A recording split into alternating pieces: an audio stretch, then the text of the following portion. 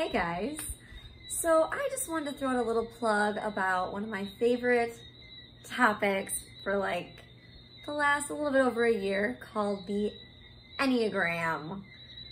Enneagram, you guys. Okay, the Enneagram is a personality test, but it is not just any personality test.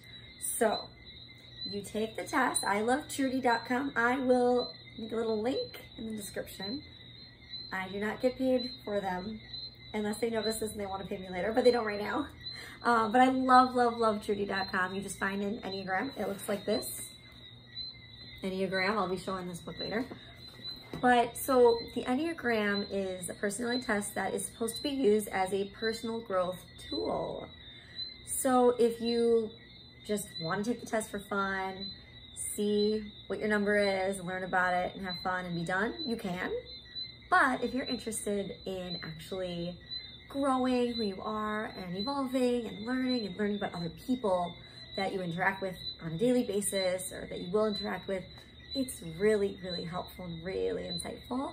And just to throw out the different numbers. So number one, if you're a number one, you are the reformer, also called the perfectionist. Number two is the helper. Number three is the achiever. 4 is the individualist. 5 is the investigator. 6 is the loyalist. 7 is the enthusiast. 8 is the challenger. And 9 is the peacemaker. So I'm going to be throwing up some more videos on the Enneagram, and I am just excited to see what you guys think about the Enneagram. I have my friends take it, and it's like, it's one of my favorite hobbies right now that people take it, and clearly I love it that much. I have this book, and then a friend of mine has a book that she let me borrow. Right now my friend's borrowing it, so I couldn't show you that one, but yeah.